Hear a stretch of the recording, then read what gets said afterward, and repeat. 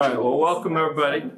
This is lesson 12. So we're getting ready to round the curve for head for home. We got 3 more after tonight. We'll finish May the 1st. So just to kind of tie us into where we're at here. These last 3 weeks, he's talked about, the preacher has talked about, there's certain things God's wisdom can't tell us in life, right? Can't tell us when we're going to die, can't ensure that there's going to be justice in this world, that sort of thing. But tonight, he's going to be talking specifically about applying God's word in this topsy-turvy world. In the last 3 weeks now, he's in lesson 10, we talked about how God's providences are inscrutable. And then we talked about the rat race and talked about the need for balance, the need to live with balance in this world. And tonight he's going to be talking about uncertainty. Right? If there's a hallmark of this absurd and vain world we've been studying the last several weeks, it's uncertain. We're not in control. We can't predict necessarily what tomorrow's going to bring. And so he's going to talk about living sensibly. 2 of the commentaries I read, really highlighted this word. Using God's word to live sensibly in a world that's not very predictable. And so we're going to talk tonight about foolishness, which is the playing out of this vanity and absurdity in the world, and how we can mitigate risk using God's word. So that's kind of the upshot for tonight. And there's some, I told you last week that he's starting to use a lot of the Proverbs. He's referring back to Proverbs that we see in the book of Proverbs. And he's going to use some more of those Proverbs tonight. And I hope you enjoy some of them. Some of them are really good. Gracious Lord, we praise you tonight for your good word. We thank you that you are certain and you are sovereign, even though this world that we live in is not certain. And it's absurd and it's vain and it's frustrating. But we thank you, Lord, that you are with us to help us navigate through this, that your word guides us, that your word gives us wise counsel to deal with this unpredictability. We thank you, Lord, for your faithfulness to be with us and your faithfulness in your word tonight. Help us to hear and listen and to obey you as you show us your truth. Amen. Amen. All right. So, did you know yesterday everything that was going to happen today? Everything you had to deal with today? Any ringers? Any ringers pop up today? Surprises? I see a few heads. Okay. Did you know a year ago what you'd be dealing with today? All right. Very, very unpredictable, right? Well, we've talked about this several times along the way. The vanity in the world is directly related to the madness that comes with sin and rebellion against the Creator. And flip back to Ecclesiastes 1. This was kind of in one of the first 2 lessons. And that the idea where he introduced the idea of futility in the creation, in the cycles. The generation goes and a generation comes, but the earth remains forever. Also the sun sets and the sun rises. And he gets over to verse 8, all things are wearisome, man's not able to tell it. In other words, we can't predict it or understand it. Well, he's talked about this theme all through the book, this vanity, this madness of sin, and all the vanity that creates. And so this chapter 10, he's going to talk about, again, using Proverbs. And he's going to hammer again on this point that we're not in control and we can't even tell what's coming tomorrow. And, shame on us if we think we're in control of our life and that we know what's going to happen, etc., right? Haven't we all been surprised in big ways along the way? Well, he's going to hammer on this tonight and remind us that this foolishness, this unpredictability is in everywhere. It's in everything. It's just universal in this living under the sun. It just infects everything. And then we're going to break the second half of the lesson. We're going to talk about, okay, given that, what are some things that you can do to live sensibly, to manage risk, to live in the fear of the Lord, and to deal with these things that are so uncertain and so unpredictable. So wisdom, he's talked about the limitations of wisdom, of the wisdom writings in Scripture. It can't explain a lot of things for us. It can't predict exactly what's going to happen, but it is useful. He's going to talk about the utility of God's Word tonight to help us to live life in the fear of the Lord and to deal with some of these risk issues. So that's kind of the warm-up here. So sensible living here. Now, one of the tone of this book, I mentioned, again, back in the introduction, some people think this book or parts of this book were written to train people who were going to be in royal service. They were going to train officials, to train people to lead in the government. And you're going to hear a little of that bent tonight about how to deal with when issues pop up. How do you deal with them? How do you deal with uncertainty? And in the sense of being a leader or being an official and that sort of thing. It's got a little bit of that tone as we read this tonight. So let's read now Ecclesiastes 10, and we'll go verses 1 to 7.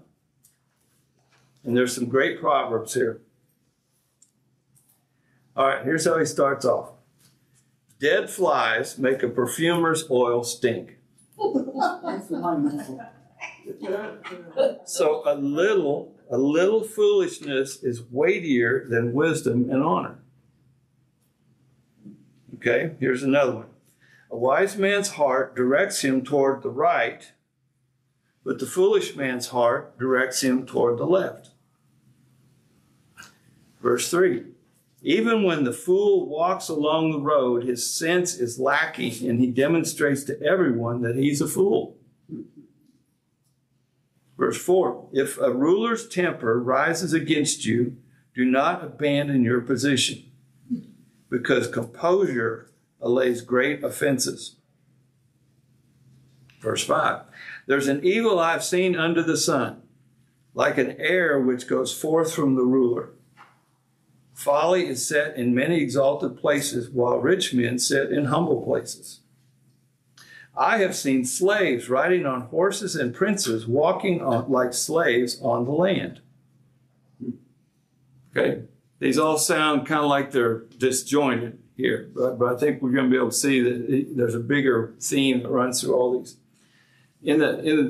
How is a fool defined in Scripture?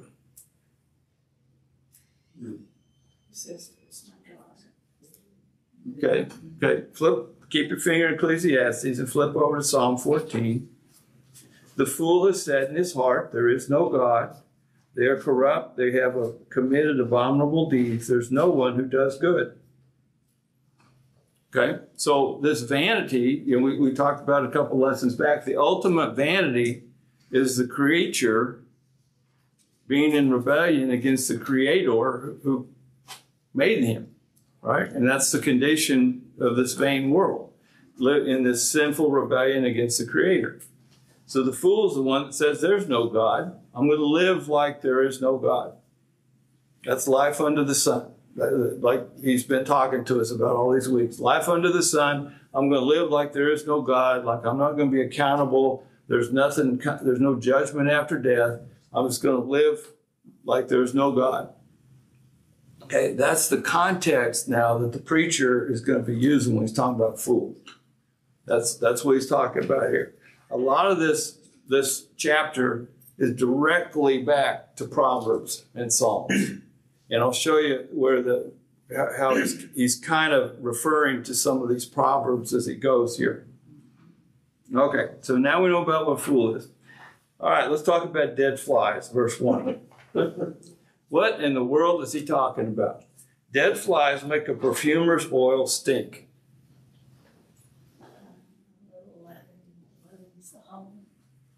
Isn't that That's the right idea. That's okay. the right idea.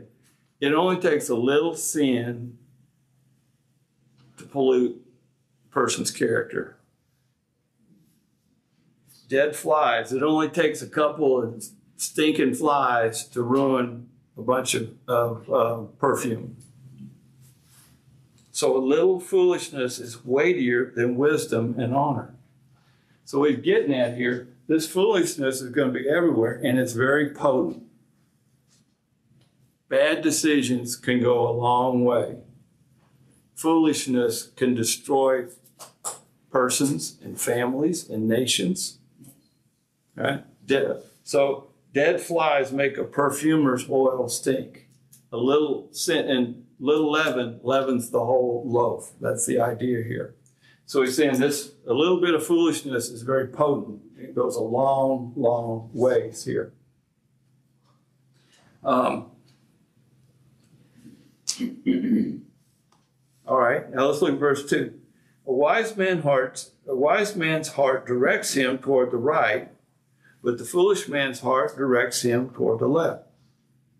So what he's getting at here is foolishness, just rebellion against God, is directly opposed to the way of wisdom.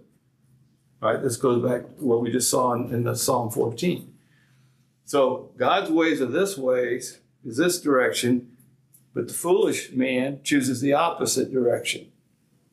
So you get this idea of vanity and of foolishness. It's opposed to God's direction. It's opposed to God's will.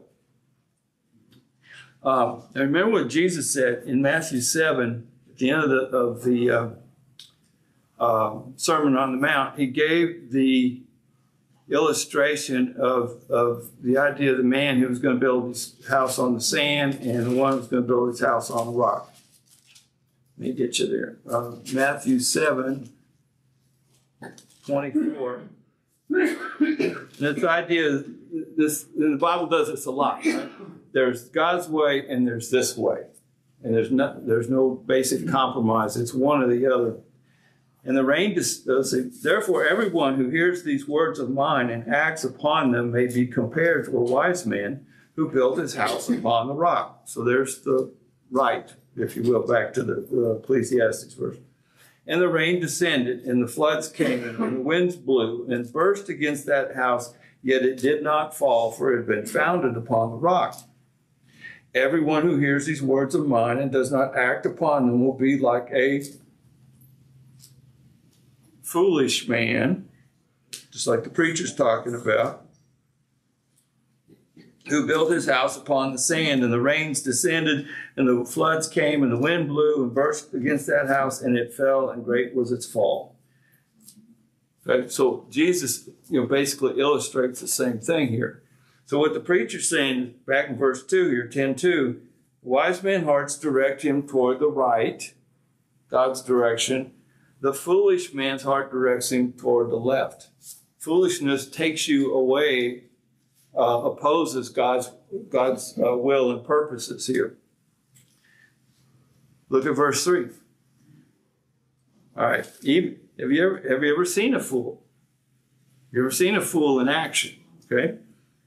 Even when the fool walks along the road, his sense is lacking, and he demonstrates to everyone that he's a fool. Right? There's some types of foolishness or sin against God that you can't hide.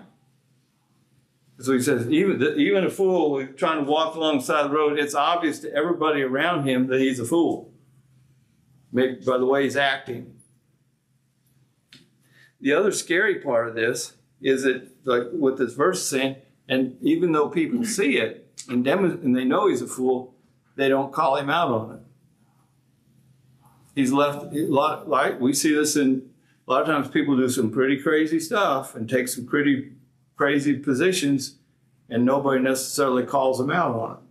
It's like the king that when he had no clothes on. Yeah. And nobody. That idea. Yeah. The same thing. Exactly. So another aspect here of foolishness, that it's frequently obvious, but it isn't necessarily rebuked.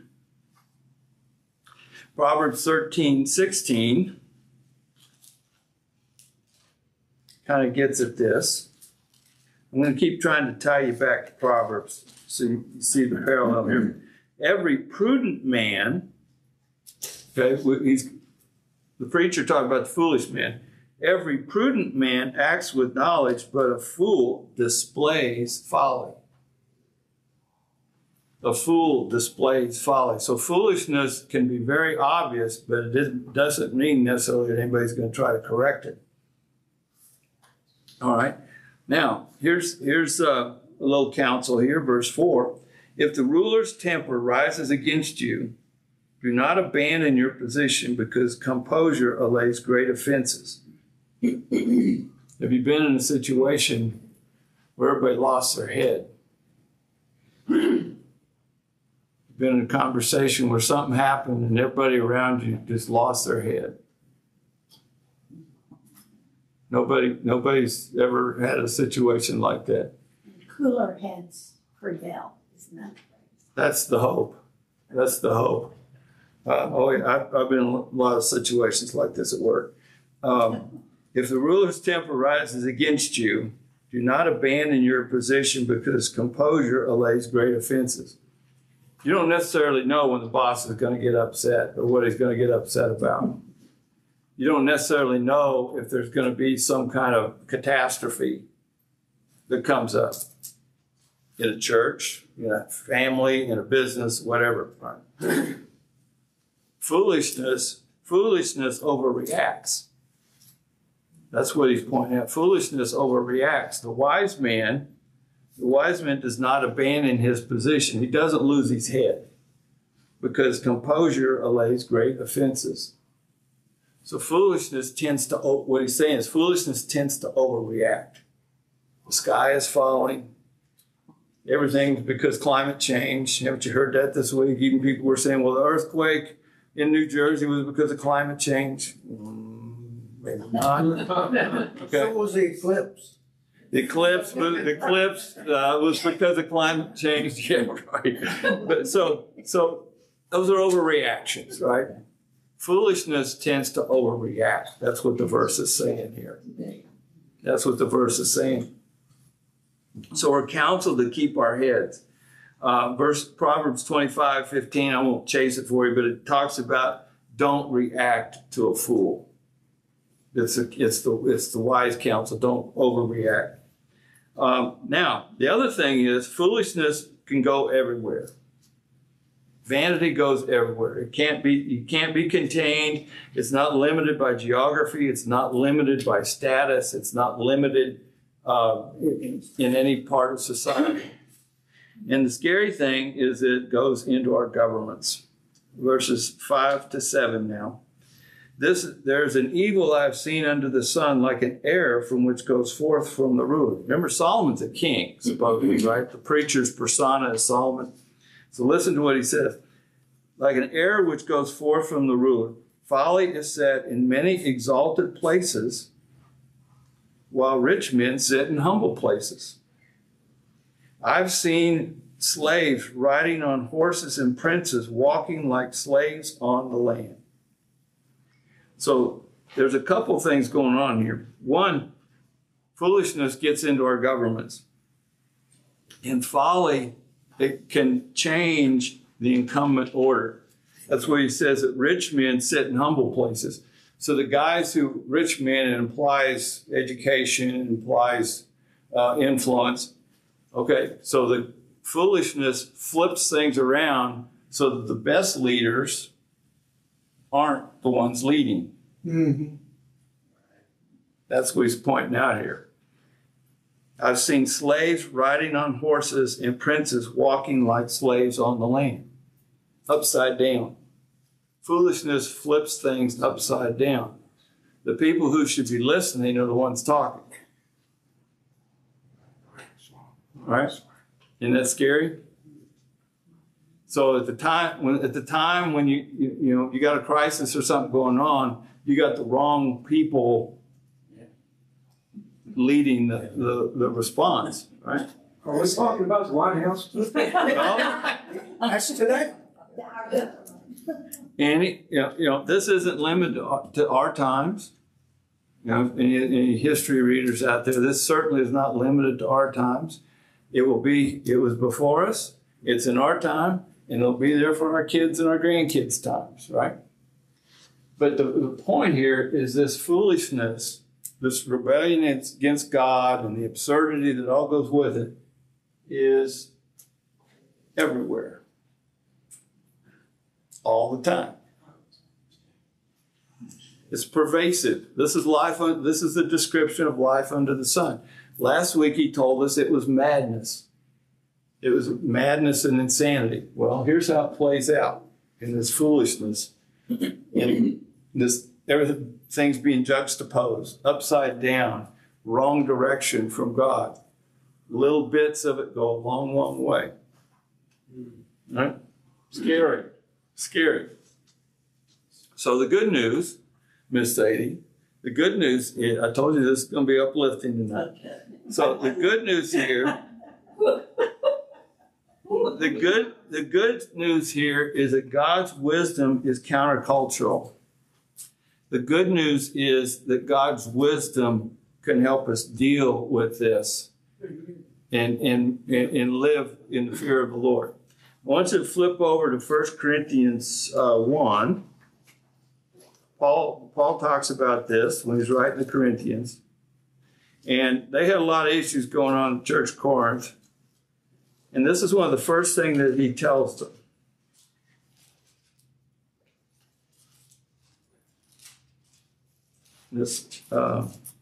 So 1 Corinthians, I'll just read 27 to 29. But God has chosen the foolish things of the world, the things that are foolish to the world, to shame the wise. And God has chosen the weak things of the world to shame the things which are strong. And the base things of the world and the despised God has chosen, and things that are not, that he might nullify the things that are, that no man should boast before God. So living in the fear of the Lord, and we've talked about it through the weeks, living in pleasure and in faith in the day, in the middle of this absurd world, is going to be countercultural. And exercising godly wisdom is going to be countercultural in this whole world where foolishness is just awash. Okay? No surprise here, right? No surprise. Preacher just kind of laying it out very graphically with these proverbs. So he's got some more graphic ones for you tonight. So life is uncertain. That's kind of a given. So wisdom, godly wisdom, can help us mitigate risk. So we're going to start in verse 8. We'll read to 20. These are some great ones here. He who digs a pit may fall into it, and a serpent may bite him who breaks through a wall. Oh, yeah. Hang on. He who quarries stones may be hurt by them, and he who splits logs may be endangered by them. Verse 10, if the axe is dull, and he does not sharpen its edge, then he must exert more strength. Wisdom, this is kind of the upshot of the lesson tonight, wisdom has the advantage of giving success. Here's a great one. If the serpent bites before being charmed, there's no profit for the charmer. That's for sure. Words from the mouth of a wise man are gracious, while the lips of a fool consume him. The beginning of his talking is folly, and the end of it is wicked madness. Verse 14. Yet the fool multiplies words. No man knows what will happen, and who can tell him what will come after him? Verse 15. The toil of a fool so wearies him that he does not even know how to go to a city. Woe to you, O land, whose king is a lad, and whose princes feast in the morning. Blessed are you, O land, whose king is of nobility, and whose princes eat at the appropriate time for strength and not for drunkenness. Through indolence the rafters sag, and through slackness the house leaks. Men prepare a meal for enjoyment, and wine makes life merry, and money is the answer to everything. Hold on to that one. We're going to talk a lot about that. Amen. Furthermore, in your bedchamber do not curse a king, and in your sleeping rooms do not curse a rich man, for a bird of the heavens will carry the sound, and the winged creature will make the matter known. Okay, so you got a lot of things going on here. And we're not used to these, right? We don't talk with Proverbs. We don't grow up studying Proverbs or anything. But in ancient times, this was a standard, regular way to teach lessons. And these are very memorable, right? These word pictures are very memorable. So we'll talk about what they mean now. All right, verse 8. Okay, so we've talked about this, that foolishness and unpredictability are everywhere. Okay? There's some things that you can see. There's some risks that you can see, and there's some risks that you can't see. Right? You can see some problems coming, but there's other things that just sort of pop out of the air, right? So that's what he's talking about, verse 8. He who digs a pit, okay, I dig the pit, I know where the pit's at, I can see the pit, but I can still fall into it. So there's some risk that I can see. I can see. I can vision. I can see it. I know it's there. I know what the nature of the risk is. But there's other things. A serpent may bite him who breaks through a wall. I don't know if you've ever done any house remodeling or demolishing anything, but when you break through the wall, you don't know what's in the wall. You don't know what's behind the wall, right? So hopefully not a snake. But see, that's the power of these proverbs. They're very graphic, very visual. So, but that's what he's saying here. There's some things that you can see. There's some risk in life you can see. And you can prepare yourself for it. There's other things you can't see. And you don't know what's going to happen when you pop through that wall and what's behind that wall. Right? Anything surprise you in life when you took a step or did something and poof, there was another set of problems that popped out of nowhere? Nobody has gotten surprised. Okay. Happens all the time. Yeah. Try building a house. Building a house. There you go. There you go. One thing kind of leads to another, and you can't always see them come. Oh, by the way, particularly if you're remodeling a house, like you watch these house programs, right? Oh, well, oh, look, we thought it was just a roof problem, and now the plumbing's shot and the electrical shot, et cetera, right? Right. You don't know what's going to happen when you pop through the wall, what kind of a snake is going to be there, right? But there's other things, right? You think of the house, they usually, when they walk up the house, we know that this is a problem and that's a problem. That's what he's talking about, the pit. I can see that problem. I can deal with that. So the idea here is that you've got to prepare yourself for things you can see, and you've got to have some level of preparation for the things you can't see in life because of this unpredictability of life. There's a guy I went to undergrad school with. He got out, took his job, and he very recently become a believer. And but he took a position that because I'm going to walk in faith and I'm not going to buy insurance. Okay? Because he was going to trust God. Okay? But the way to think about that, God provides insurance because you don't know what's going to happen when you put your hand through the wall or what's behind the wall, these unpredictable risks and everything. Okay? But that's what insurance is about. It's a way to manage unpredictable risk. So that's what he's coaching us on here tonight. You got to recognize there's some risks that you can see, and there's some things you can't see and you can't know when they're coming. Okay? So that's what that proverb's about. All right. Verse 9 then. You ever gotten hurt when you were doing a job around the house? Hurt your fingers, hurt your... More accidents happen at home, right? Yeah. That's why we shouldn't do it. That's next week's lesson. That's next week's lesson. That's managing risk. We're going to talk about taking risk next week. Okay. We'll wait. All right. So verse 9. He who quarries stones may be hurt by them. He who splits logs may be endangered by them. What's that mean? These guys are professionals. One guy cuts stones, one guy cuts wood. There's risk in life. There's risk everywhere, right? He's saying this again, okay? Inherent risk. Inherent risk, right? Handling big rocks at a quarry has inherent risk. Cutting a tree down has inherent risk in it. Driving a car down the highway. Driving a car down the highway, right? Right? Exactly.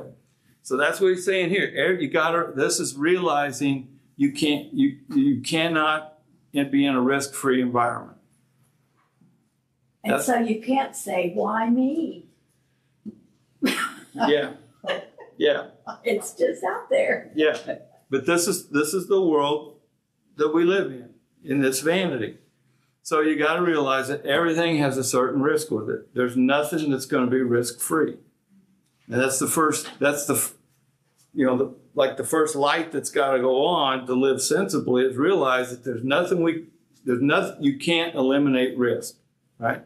And, you can get into all kinds of discussion about cost versus return curves and all this kind of stuff.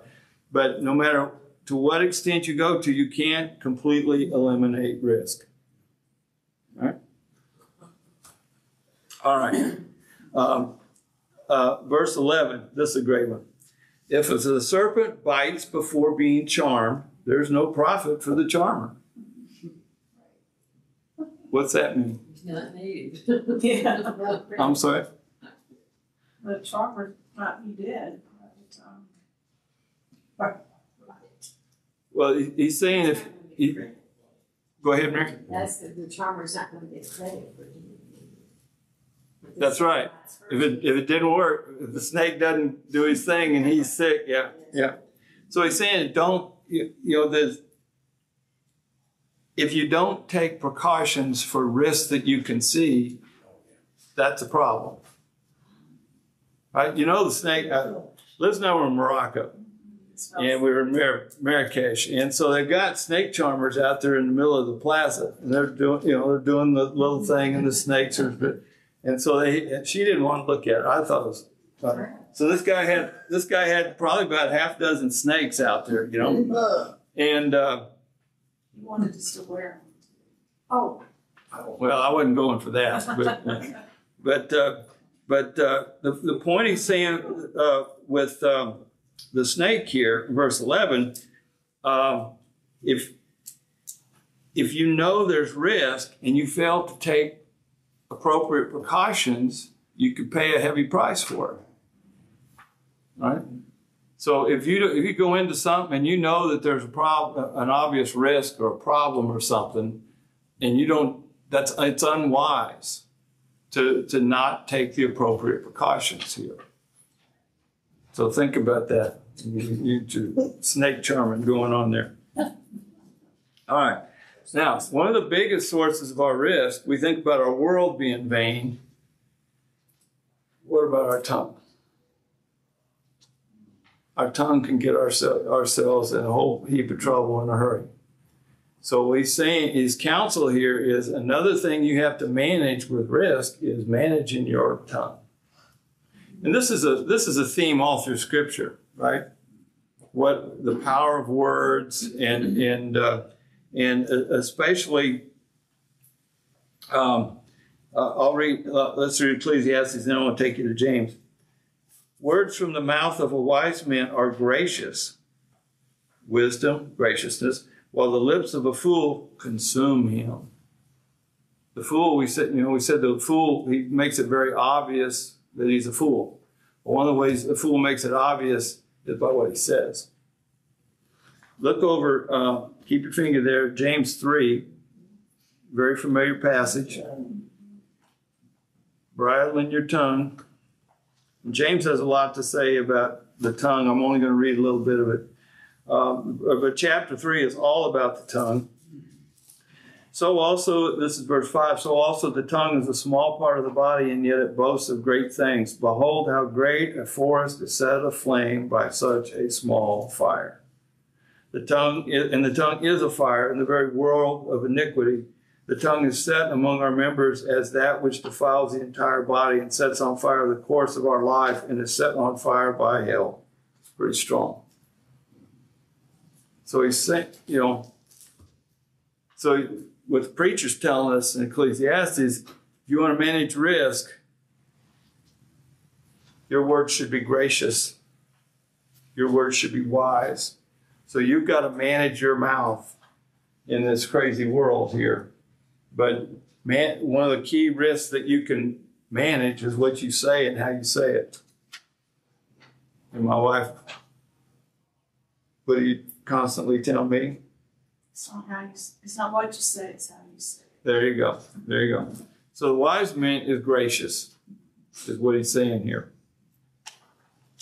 Now, the other thing about the fool, verse 14, yet the fool multiplies words.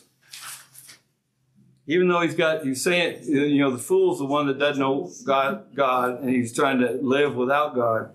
He's the one that's got the most words. The fool multiplies words. And no man knows what will happen, and who can tell him what will come after him. So the fool, he's got the most to say. He's usually the loudest about what's going to happen, most sure of himself about what the future is going to be, and he doesn't listen. Bad combination. Bad combination. He's got the most to say. He doesn't listen, and he's the most sure of himself about what's going to happen. Until the opposite. Until the opposite happens, okay? But look at verse 15. The toil of the fool, in other words, all these vain words that he's been spouting, so wearies him that he does not even know how to go to a city. He has no sense of direction. Mine says he didn't even know how to get home. He doesn't even know how to get home, right? So it's warning us about words. It's warning us about what we say and how we say it. And it's also giving us a clue to warn us about where there's danger, right? When you have somebody with this kind of foolish behavior going on here. But the wise... saying it says keep the words behind your teeth. Pretty good counsel. Pretty good counsel. Yep. Back to James. Be quick to hear. Slow to speak. Slow to speak and slow to anger. Right. So the key to managing risk is managing what we say and how we say it. All right. Now, he's going to kind of talk about government here a little bit more. Before I leave the words, look at verse 20. Furthermore, in your bedchamber, do not curse a king, and in your sleeping rooms, do not curse a rich man, for a bird of the heavens will carry the sound, and the winged creature will make this matter known. Can you keep secrets? Very few people can keep secrets. So wisdom is careful about what you say, particularly about authorities, because it's very rare that conversations are kept in confidence. So that's another wise thing to do with your speech, is be careful what you're saying and who you're saying it to. All right, so let's look at leadership again, particularly foolish leadership. We'll start in verse 16. Woe to you, O land, I'm going to read this again. Woe to you, O land, whose king is a lad. What do we want in our leaders? Don't we want experience and wisdom? But think about a country whose king, they're being led by a child, and whose princes feast in the morning. What's the usual time you have a feast? in the evening after the work's done. Blessed are you, O land, whose king is of nobility and whose princes eat at the appropriate time for strength and not for drunkenness. Through indolence the rafters sag, and through slackness the house leaks. And in verse 19, men prepare a meal for enjoyment, and wine makes life merry, and money is the answer to everything. All right, we'll tie all this together here. One of the risks that we constantly face is bad government and corrupt leadership. It can happen in business, it can happen in church, it can happen in a country or a governmental authority, right? Any structure, the leadership can become foolish or corrupt here. So this is right? Don't we see this in the news? You know, somebody's being indicted for this, some leader of a company or a preacher or somebody's having to leave their job because they exercised bad judgment, whatever it was. All right, so it's a constant threat. And the things that portray these things, verse 16, is when you got, I talked about foolishness juxtaposes what should be there. So usually you think of a leader as someone very experienced and very wise. Foolishness and vanity juxtaposes that. So you get young, inexperienced leaders. And also they have the wrong agenda because the princes are feasting in the morning. In other words, the leaders are, instead of being out doing their job and taking care of their business, they're all about pleasure. Pleasure and self-absorption comes first rather than proper government. This is one of the, keep your finger there and flip to Isaiah 3. One of the things that Isaiah, when he was prophesying and warning Judah about, he said that because they had turned against God, that they were going to have a leadership structure that looked like this. And it's in Isaiah 3. I can get my fat fingers on it here. Isaiah 3, 4-5. The captain of 50 and the honorable man, the counselor of 50 and the honorable man, the counselor and the expert artisan, and the skillful enchanter. He's talking about their leaders. And I will make mere lads their princes, and capricious children will rule over them. And the people will be oppressed, each one by another, and each one by his neighbor. The youth will storm against the elder, and the inferior against the honorable. Doesn't that portray what the preacher's warning about? This juxtaposition, so you get very unskilled, unwise leaders. Well, this is a warning here. And it's a fact of our lives, right? That the policy of the organizations that govern our society can throw a ringer in our lives. And he's warning us here of what the attributes of it are. And we have to, again, like the hole in the ground, if this is an issue, then we need to do whatever we can to prepare ourselves for it. Blessed are you, O land, whose king is of nobility and whose princes eat at the proper time for strength and not for drunkenness. Solomon warned, that may ring a bell, because over in Proverbs 29, told you I was going to keep tying you back to Proverbs. Proverbs 29, it's warning against drunkenness, particularly for leaders. Because they'll rule unjustly. 29, 4-5. The king gives stability to the land by justice, but a man who takes bribes overthrows it. A man who flatters his neighbor is spreading a net for his steps. And then, I didn't mark it down, but flip over to Proverbs 31. It's not, he's talking about drunkenness. It's not for kings, O Lemuel. It's not for kings to drink wine or for rulers to desire strong drink. lest they drink and forget what is decreed and pervert the rights of all the afflicted. Give strong drink to him who is perishing, and wine to him whose life is bitter. Let him drink and forget his poverty and remember his trouble no more.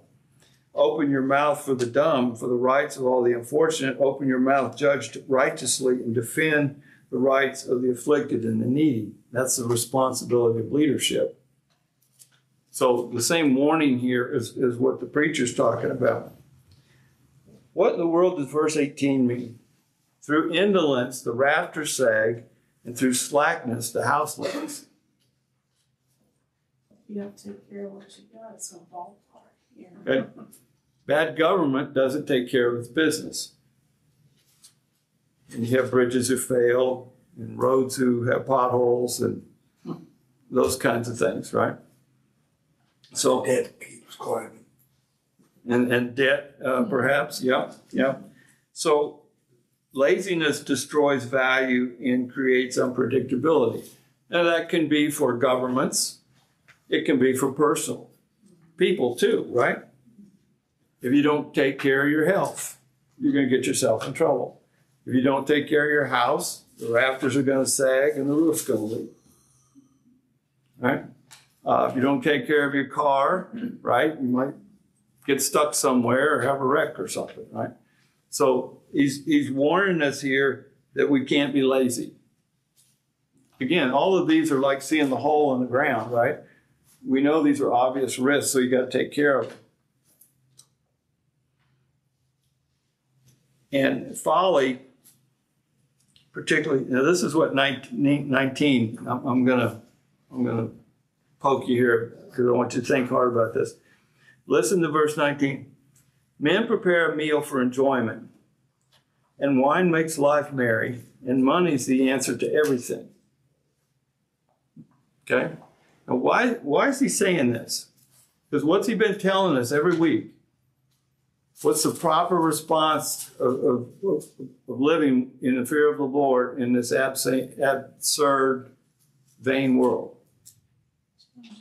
It's Not stored up. It's futility, but to live worshipfully now and take pleasure in what God's given you. And Be content. I'm sorry? Be content. Be content. We talked last week about, he talked about enjoying your marriage and you know, living with contentment in this. But what in the world does he mean by verse 19? Is he saying the same thing?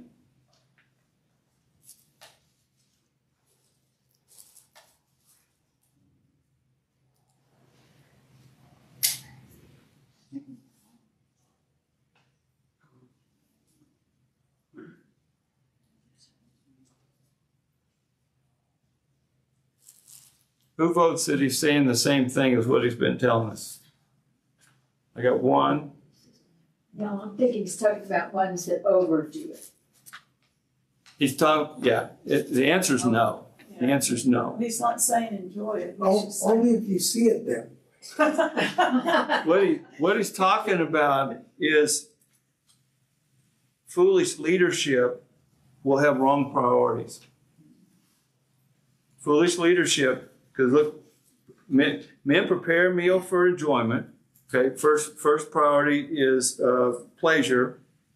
Remember, he said they're feasting in the morning. They're not feasting at night. So their priority is pleasure versus taking care of their business. Wine makes life merry. Money's the answer to everything. He's never told us that. Yeah. What he's talking about is the priorities of an organization. That these are foolish priorities in an organization. So some of you are leaders, some of you are on boards, this sort of thing, and you have influence. So he's saying that if you have the wrong priorities in that organization, you're headed for trouble, is what he's getting at here. Take care, like he said up in verse 16, take care of your business first. Verse 17, the king is of nobility, and the princes eat at the appropriate time for strength and not for drunkenness.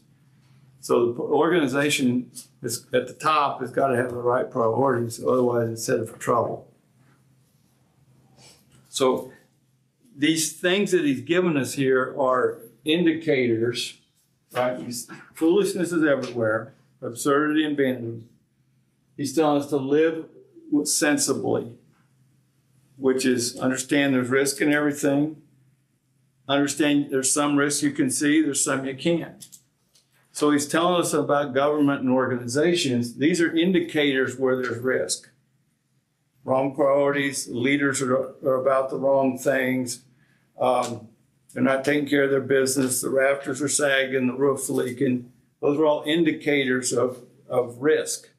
And therefore, you can take whatever steps you can, knowing that those are headed for trouble. So that's what he's getting at here tonight. So he's calling on us to live wisely, use the fear of the Lord. I showed you the ties back to Proverbs, and those are on purpose, because he's taking God's word of wisdom and talking about how it applies in this crazy, absurd, vain world here.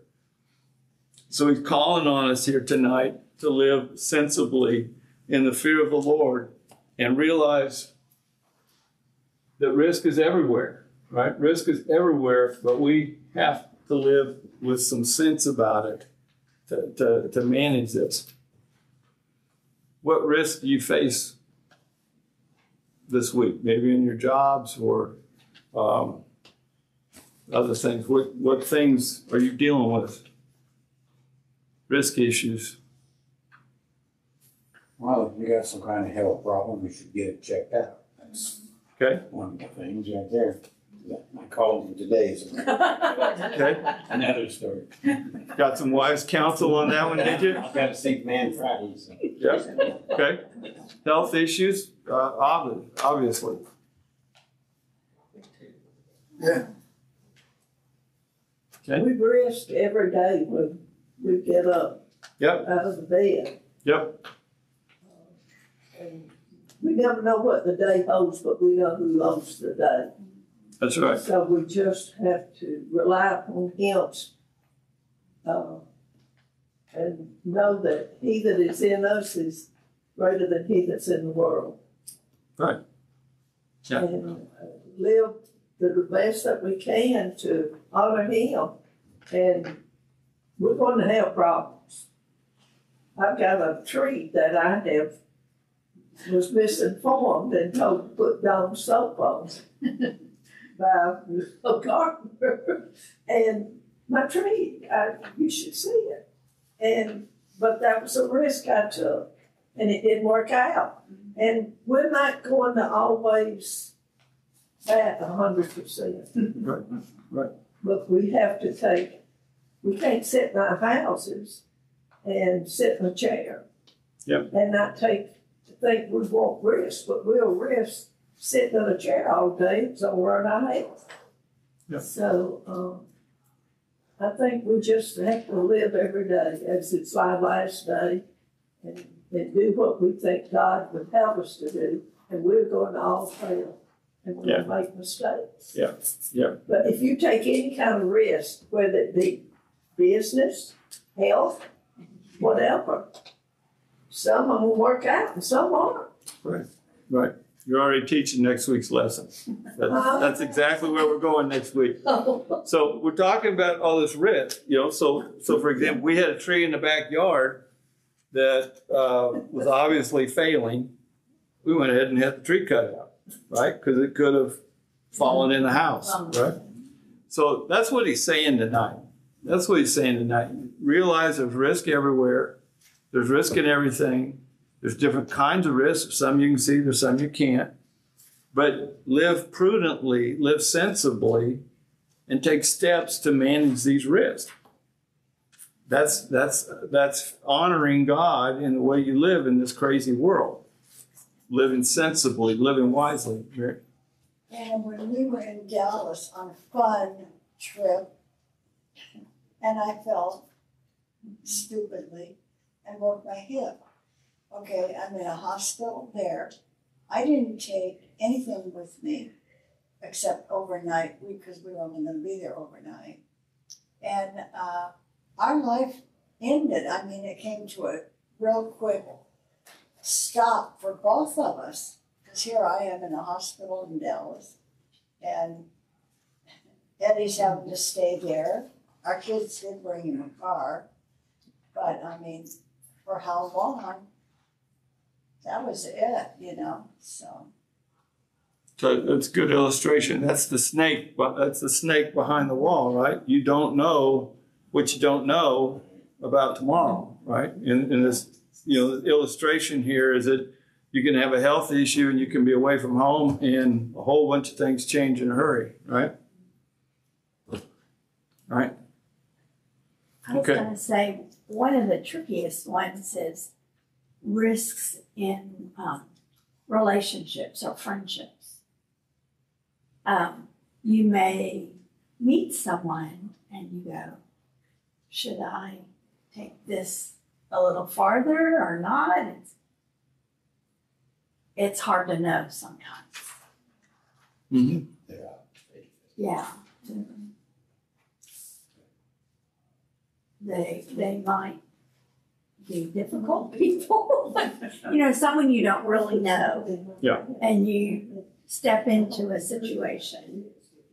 Well, one of the things, the question is taking risk in relationships. But like he did in this chapter here tonight, he talked about how you look for warning signs. You look for warning signs. You could, and we do that, right? When we have a relationship, we look for warning signs. The fool, right, it's obvious when he's walking down the road, he's a fool. He's even more obvious we saw when he opens his mouth.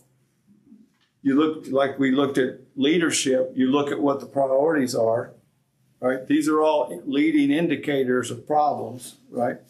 So part of this living sensibly is looking for the warning signs, right? That'd be the way I apply the lesson to relationships tonight. We're talking about risk. See, back in the early days, I was an electrician. And me and a pair of us went out and worked on stuff, and we were working in this hospital. And the man next to me says, yeah, the power's off there. I said, oh, okay. Instead of pulling out my meter and checking it for sure, so I grabbed that thing and pulled it out there, and I found out that it wasn't.